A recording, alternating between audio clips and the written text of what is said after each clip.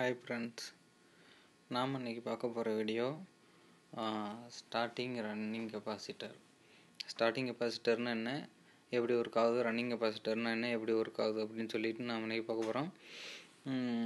பேசிக்காக கெப்பாசிட்டர் பார்த்திங்கன்னா ஒரு கண்டக்டிங் மெட்டீரியல் எலக்ட்ரோடில் பார்த்திங்கன்னா ஒரு மெட்டல் பிளேட்டை வச்சு அதில் பார்த்திங்கன்னா ரெண்டு பக்கமும் வந்து இன்சுலேட் பண்ணியிருப்பாங்க. இன்சுலேட்டிங் மெட்டீரியல் அந்த பேப்பரு, மைக்கா, செராமிக்கு, கிளாஸு, ரப்பரு, டபலான்ட்டு இதனால் வந்து இன்சுலேட் பண்ணி அதை வந்து அப்படியே சுற்றி வந்து ஒரு கவரில் வந்து ரெண்டு டெர்மினலை வச்சு பேக் பண்ணியிருப்பாங்க.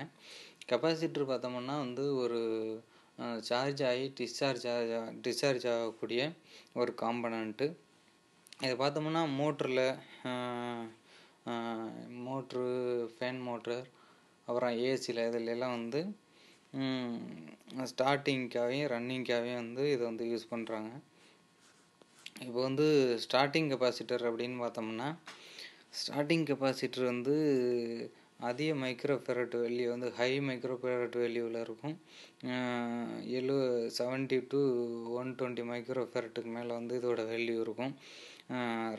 ஸ்டார்டிங் கெப்பாசிட்டர் வந்து ரன்னிங் கெப்பாசிட்டரோட வேல்யூவோட வந்து இதோட மைக்ரோஃபேரட் வந்து அதிகமாக இருக்கும். இதை பார்த்தோம்னா இந்த கெப்பாசிட்டர் வந்து மோட்டார் வந்து ஸ்டார்ட் பண்ணுறதுக்கு மட்டும் வந்து யூஸ் பண்ணுறாங்க. மோட்டாரோட ஸ்டார்டிங் வைண்டிங்கில் மட்டும் வந்து இதை வந்து கனெக்ட் பண்ணியிருப்பாங்க. அடுத்தது ரன்னிங் கெப்பாசிட்டர். ரன்னிங் கெப்பாசிட்டர் பார்த்தோம்னா, ரன்னிங் கெப்பாசிட்டர் வந்து மோட்டார் வைண்டிங்கில் வந்து டைரெக்டாக வந்து கனெக்ட் பண்ணியிருப்பாங்க. ஸ்டாண்ட் பையாக வந்து எந்த நேரமும் ஒரு கைட் இருக்க மாரி வந்து இதை கனெக்ட் பண்ணியிருப்பாங்க. இதோட மைக்ரோஃபேரட் பார்த்தோம்னா 5 to 15 மைக்ரோஃபேரட் வந்து கம்மியான மைக்ரோஃபேரட்டில் வந்து இது இருக்கும்.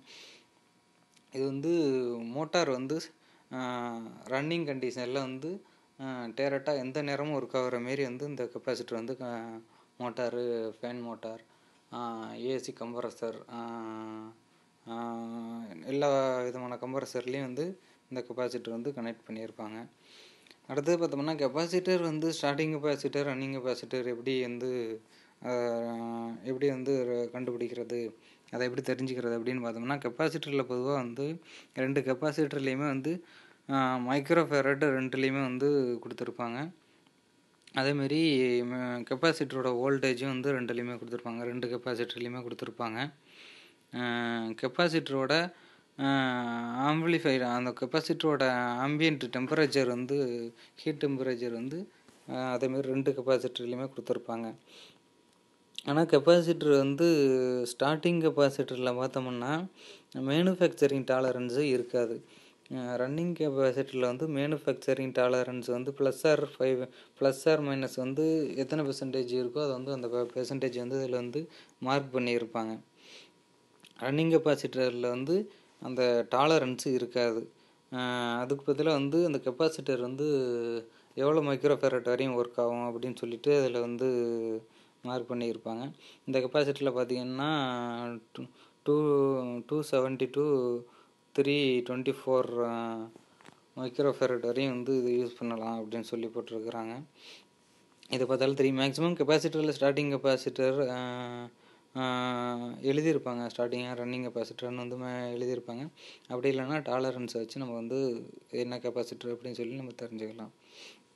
அடுத்தது ஸ்டார்டிங் கெப்பாசிட்டர் எப்படி ஒர்க் ஆகுது அப்படின்னு பார்த்தோம்னா, ஸ்டார்டிங் கெப்பாசிட்டர் வந்து ஒரு சுவிட்சு இல்லாட்டியும் ரிலேவை வந்து ஸ்டார்டிங் வைண்டிங்கோடு வந்து கனெக்ட் பண்ணியிருப்பாங்க. இந்த இமேஜில் பாருங்கள் தெரியும். ஒரு சுவிட்சிலேருந்து வந்து மோட்டாரோட சுவிட்சிலேருந்து கெப்பாசிட்டர் வந்து கனெக்ட் பண்ணி ஸ்டார்டிங் வைண்டிங்க்கு கொடுத்துருப்பாங்க. இது மோட்டார் வந்து ஸ்டார்ட் ஆகும்போது மட்டும் ஸ்டார்ட் ஆகி ரன்னிங்கில் வந்து நார்மல் கண்டிஷன் வர்ற வரையும் வந்து இந்த கெப்பாசிட்டரோட சுவிட்ச் வந்து க்ளோஸ் ஆகிருக்கும். மோட்டார் ஸ்பீடில் நார்மல் லெவலில் ரன்னிங் ஆகிட்டு இருக்கும்போது இந்த சுவிட்ச் வந்து க்ளோஸ் ஆகிடும். அதுக்கப்புறம் வந்து மெயின் காயில் வழியாக வந்து இந்த ரோட்டார் வந்து ரொட்டேட் ஆகிட்டு இருக்கும். இப்போ வந்து மெயின் காயிலோட எக்ஸ்ட்ரா எனர்ஜிக்கு மெயின் காயிலுக்கோட எனர்ஜி ஸ்டார்டிங்கில் பத்தாது, எக்ஸ்ட்ரா எனர்ஜி வேணும் அப்படிங்கிறதுக்காக அந்த கெப்பாசிட்டர் வந்து பூஸ்ட் பண்ணி கொடுக்கறதுக்காக இதில் வந்து கெப்பாசிட்டர் ஸ்டார்டிங் வைண்டிங்கில் வந்து ஆட் பண்ணியிருக்காங்க. இப்போ எக்ஸாம்பிள் பார்த்தோம்னா, ஒரு சைக்கிளில் வந்து ஃபுல்லாக வந்து லோடு பண்ணி வச்சுருக்குறோம். ஒரு சைக்கிளில் ஃபுல்லாக லோடு இருக்கும்போது ஃபஸ்ட் எடுக்கும் ஸ்டார்டிங்கில் வந்து அந்த சைக்கிளை மூவ் பண்ணும்போது அந்த சைக்கிளை வந்து மூவ் பண்ணுறதுக்கு வந்து கொஞ்சம் கடினமாக இருக்கும். எக்ஸ்ட்ரா எனர்ஜி தேவைப்படும், கொஞ்சம் எக்ஸ்ட்ரா புஷ் பண்ணுற மாதிரி இருக்கும். அதே வந்து அந்த சைக்கிளை வந்து கொஞ்சம் எக்ஸ்ட்ரா எனர்ஜி கொடுத்து நம்ம மூவ் பண்ணிட்டோம் அப்படின்னு சொன்னோம்னா அந்த சைக்கிளில் இருக்கக்கூடிய அந்த வெயிட் வந்து அந்த மின்னோக்கு விசையினால் வந்து சைக்கிள் வந்து நம்ம லேசாக மூவ் பண்ணாலும் வந்து நகர ஆரம்பிச்சிடும். இல்லை இந்த இமேஜில் பாருங்கள். இல்லைனா வந்து வெயிட்டு ஒரு சைக்கிளில் வந்து ஃபுல்லாக வெயிட் இருக்குது அப்படின்னா நம்ம வந்து பேக்கிலேருந்து ஒரு ஆள் வந்து ஹெல்ப் பண்ணி வந்து புஷ் பண்ணி விட்டோம்ப, தள்ளி விட்டோம்ப அப்படின்னு சொன்னோம்னா சைக்கிள் வந்து ஈஸியாக அதுக்கப்புறம் மூவ் ஆகிறதுக்கு ஈஸியாக இருக்கும். இதே போல் வந்து அந்த ரோட்டாரை வந்து மூவ் பண்ணி எக்ஸ்ட்ரா எனர்ஜி கொடுத்து மூவ் பண்ணி விடுறதுக்கு தான் ஸ்டார்டிங் வைண்டிங்கும் ஸ்டார்டிங் கெப்பாசிட்டர் வந்து யூஸ் பண்ணுறாங்க. அடுத்தது பார்த்தோம்னா ரன்னிங் கெப்பாசிட்டர் பார்த்தோம்னா 2 காயில் இருக்கும். 2 காயிலோட வந்து பெர்மனண்ட்டாக வந்து கனெக்ட் பண்ணியிருப்பாங்க. காயிலோட டேரெக்டாக கனெக்ட் பண்ணியிருக்காங்க. இது வந்து ஃபிக்ஸ்டாக இருக்கும். இந்த கெப்பாசிட்டர் வந்து வைண்டிங்கோட வந்து ஃபிக்ஸ்டாக வந்து கனெக்ட் பண்ணியிருப்பாங்க. இந்த இமேஜில் பார்த்தா தெரியும். மோட்டார் வந்து நார்மல் ஸ்பீடில் ஆன் பண்ணதுலேருந்து கண்டினியூவாக வந்து ரன் ஆகிறதுக்கு வந்து இதை வந்து வைண்டிங்கோட வந்து கனெக்ட் பண்ணியிருப்பாங்க. மெயின் வைண்டிங் பேஸ் நியூட்ரல் போக பேஸ் இல்லாட்டி நியூட்ரல்லேருந்து கெப்பாசிட்டர் எடுத்து இன்னொரு வைண்டிங்க்கு வந்து இந்த கெப்பாசிட்டர் கொடுத்துருப்பாங்க. அடுத்தது பார்த்தோம்னா ஒரு மோட்டார் இருக்குன்னா ஒரு மோட்டாரில் வந்து 2 கெப்பாசிட்டர் வந்து கனெக்ட் பண்ணியிருப்பாங்க. 2 கெப்பாசிட்டர் பார்த்தோம்னா ஒரு ரிலே இல்லாட்டியும் ஒரு சுவிட்சில் கனெக்ட் பண்ணியிருப்பாங்க. அந்த சுவிட்சு பார்த்தோம்னா ஒரு கெப்பாசிட்டர் ஸ்டார்டிங் கெப்பாசிட்டர், ஒன்று ரன்னிங் கெப்பாசிட்டர். ஸ்டார்டிங் கெப்பாசிட்டருக்கு வந்து ஆன் பண்ணும்போது அந்த சுவிட்சு ஸ்டார்டிங் கெப்பாசிட்டரில் வந்து என்சிஐ க்ளோஸ் ஆகிருக்கும். அப்போ வந்து ஸ்டார்டிங் கெப்பாசிட்டர் ஆன் ஆகி ஹை மைக்ரோ ஃபேரட்டில் வந்து மோட்டரை வந்து ஹை எனர்ஜியில் வந்து புஷ் பண்ணி மூவ் பண்ணிவிடும். அப்புறம் மோட்டார் நார்மல் ரன்னிங் கண்டிஷனுக்கு வரும்போது அந்த சுவிட்சு வந்து திரும்ப வந்து ரன்னிங் கெப்பாசிட்டருக்கு வந்து ரன்னிங் கெப்பாசிட்டரில் அடைச்சானதுக்கப்புறம் ரன்னிங் காயிலுக்கு வந்து மோட்டாரோட காயிலுக்கு வந்து ரன்னிங் கெப்பாசிட்டர் வழியாக வந்து கரண்ட்டு பாஸ் ஆகும். அடுத்தது பார்த்தோம்னா ஒரு மோட்டார் இருக்குது. மோட்டாரில் பார்த்திங்கன்னா ஒரு 5 மைக்ரோ ஃபேரட் கெப்பாசிட்டர் இருக்குது. இப்போ வந்து 10 மைக்ரோ ஃபேரட் போடணும், 10 ஒரு 5 மைக்ரோ ஃபேரட் இருக்குது அப்படின்னு சொன்னோம்னா 2 5 மைக்ரோ ஃபேரட் கெப்பாசிட்டர் வந்து பேரலல் பண்ணி நம்ம கனெக்ட் பண்ணும்போது 5 + 5 10 மைக்ரோ ஃபேரட் நம்மளுக்கு கிடைக்கும்.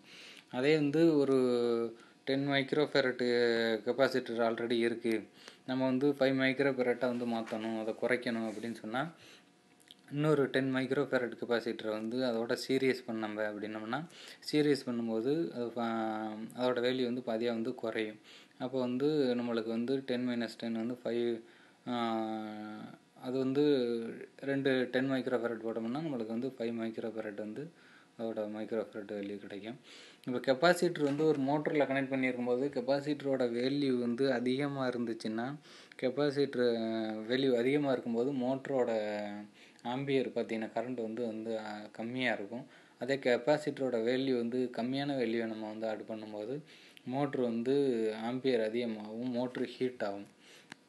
அடுத்தது கெப்பாசிட்டர் வந்து என்றைக்குமே நம்ம வந்து கெப்பாசிட்டர் ரிமூவ் பண்ணும்போது கெப்பாசிட்டர் வந்து அதிக ஹீட்டில் டேமேஜ் ஆகியிருந்ததுன்னா அந்த டெர்மினல் அந்த லீடில் பார்த்திங்கன்னா பாடி ஷார்ட் ஆகி கெப்பாசிட்டரில் கரண்ட் வந்து நம்மளுக்கு ஷாக் அடிக்கிற வாய்ப்பு இருக்குது. அதனால் வந்து நம்ம கெப்பாசிட்டர் என்றைக்குமே ரிமூவ் பண்ணும்போது பவர் வந்து கரண்ட் ஆஃப் பண்ணிவிட்டு தான் நம்ம கெப்பாசிட்டர் வந்து கழட்டணும்.